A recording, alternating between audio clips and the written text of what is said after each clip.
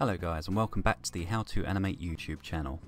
My name is James, and in today's video we're going to be continuing on with this animation. If you missed part 1, then I'll leave a link in the description, make sure you check that out. And don't forget to subscribe to be notified of future videos, and if you find this video at all helpful, please help the channel out by giving it a thumbs up. So let's get into it. So as you can see, these are the key poses that I extracted from the reference footage. So what we're going to do now is start refining this. So the first thing I'm going to do is come out of step mode. So I'm going to select the whole character and shift select everything on the timeline and right click and go to linear. Okay, now we could go to spline, but it's always a good idea to come out of step mode into linear so you're not getting any extra overshoots. This will allow you to see if you need to add more in-betweens and everything like that. So let's give this a play, and this is going to be really bad, okay? So as you can see, it's really rough, but that's fine. Whenever you come out of step mode, this is what you're going to have, okay? But the advantage is the base is there, okay? We've got all the keys in place. We're going to go in and add some more in-betweens to define, especially this bit here. You see the way the javelin's pointing down? So we need to add another in between here just to define that straight line of it coming through. I'm going to start by doing a quick timing pass.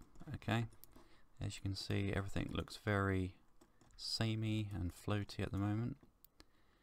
And basically what we're going to do is start compressing some of these frames to get the right timings.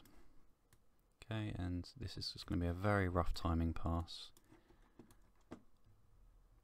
So I'm just kind of feeling out what I think the right timing should be. I think we're going to need a bit more on this anticipation here. Okay, and then I'm going to really cut down on the amount of frames on the actual throw itself. So guys, I've gone ahead and done a timing pass. As you can see, it's starting to look a bit better now. I've also gone in and started fixing up the feet here.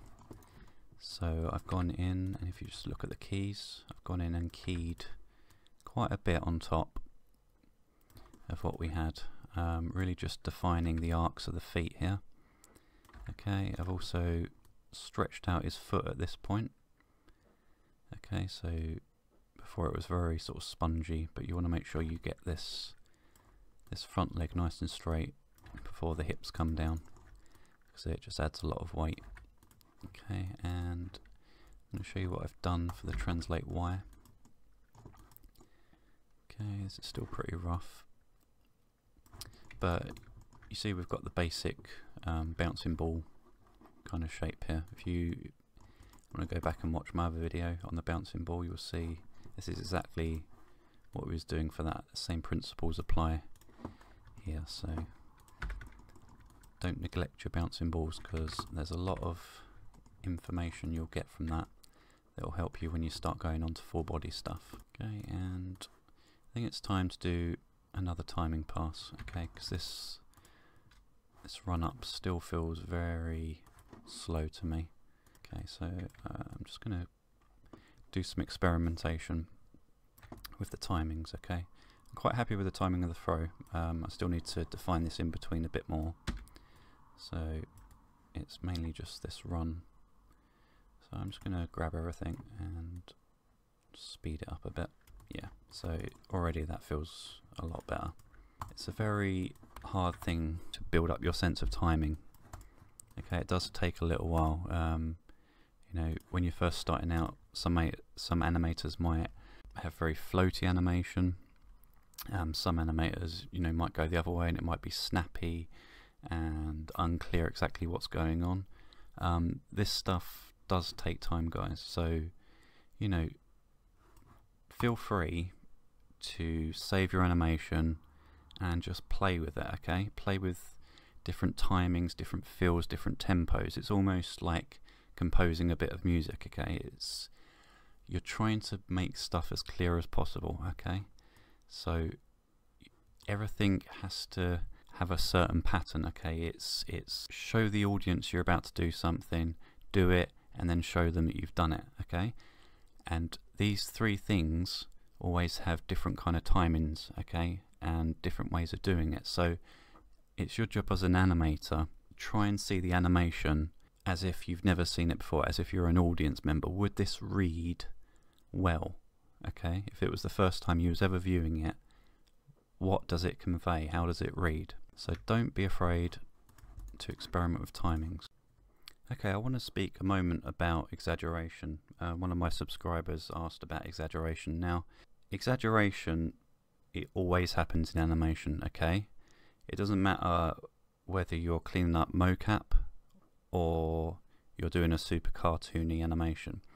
Okay, when you're cleaning up mocap, you usually use animation layers to bump up poses to strengthen stuff, okay? So what exaggeration is trying to make it clearer to the audience, or it's trying to find a way to make it more interesting, okay?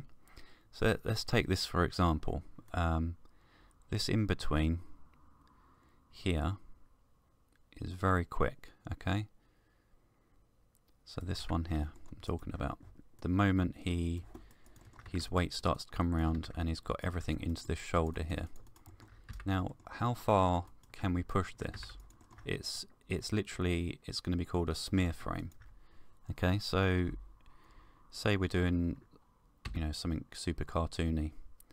Well, not even super cartoony. I mean, if you take a look at you know, Disney films, the recent ones, say you know, Tangled. If you've seen Tangled, if you look at the breakdown shots on YouTube of, you know, the animators speaking about them, some of the frames in there are incredibly distorted. Okay, they're smear frames, and they happen so quick that you don't see them, but you feel them. Okay, and they look very broken, but once it's played in real time, it looks great. Okay, your eye picks up on it. So for this, you know, how far can we push this pose here? You know, can we complete? I mean, obviously the skinning's going to be broken, but even with the skinning, you know, completely broken, can I push it that far? You know, will it work? And you see, when I play at speed, it works. You know, you wouldn't think of it, but I mean, look how broken that looks. But when it's played at speed, you know, it's kind of, it just feels really nice. See that? It just gets so much more energy. So, you know, it's up to the animator to find these little things. You know, you can add smear frames in if you're clever about it, if you know where to put it. If you're building up all this energy here, and this bit lasts, you know, a fraction of a second. So, you know, push stuff as far as it will go. You know, drag the character about, find something that's really crazy looking, but does it work? You know, when you play it, you know, at 30 frames a second, yeah, it does. Look, it works fine. It looks cool. You know, it feels snappy. Okay, so I'm quite happy with the start of this, and the end is very messy. Okay, and it's mostly in the arms, which is quite a good thing because it allows me to talk to you about an animator's worst nightmare, which is Eular. Okay, right pain in the butt. Now, I think I've covered this slightly in my Graph Editor 2 tutorial, but basically what Eular is this, okay? If you was to go back and look at the stepped keys, it didn't look as bad as this. Now, have a look at the rotations. It's getting really confused about what I want it to do here.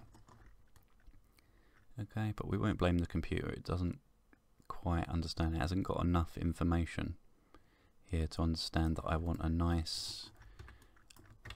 arm to come around in a nice arc, you know, nice and smooth.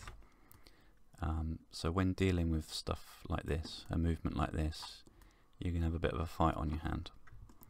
Okay, so the first thing we're going to do is select the area, and in your Graph Editor, go up to Curves, Eular Filter. Okay, and you'll see there it's tried to reorganize the rotations so they won't cross over. Okay, and it's still not going to be perfect. It's better than what it was, but it's not what we're after. Okay, so it's a case now of trying to define this kind of circle motion. So we're going to have to add more keyframes in between, okay, to define that arc coming round.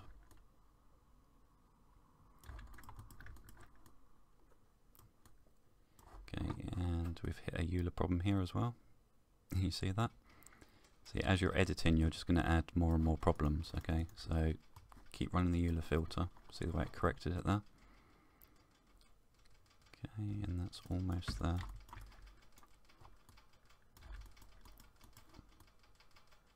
Okay, probably want to keep this arm back at this point. Okay, so we're starting to get the correct kind of circle there. So yeah, be warned guys, especially if you're using FK arms, you know, for some movements you're going to have a bit of a fight on your hands. You know, if you've got a character waving his arms like in the air, you know, if he's flying through the air and waving his arms, it can be a bit of a pain in the butt. But this is the way to get around it. Keep running the Euler filter, okay, and you're probably going to want to key like every 2 or 3 frames just to define to the computer exactly that arc as it comes around. So guys, that brings us to the end of this video. I really hope you found it helpful. In the next video we're going to take this through to final. I'm going to show you some really cool stuff in the graph editor and teach you some stuff how to, you know, just get in there and polish it to a final state, you know, so it looks really nice. If you found this helpful, please help the channel out by giving us a thumbs up. You know, you can subscribe to be notified of the next video. If you've got friends, you know, please share it. You know, it'd be great if we could get this channel to grow. You know, we're fast approaching 100 subscribers, so let's try and get there. Really appreciate all the support you give and all the comments and stuff. So yeah, I'll see you in the next video. Thanks very much.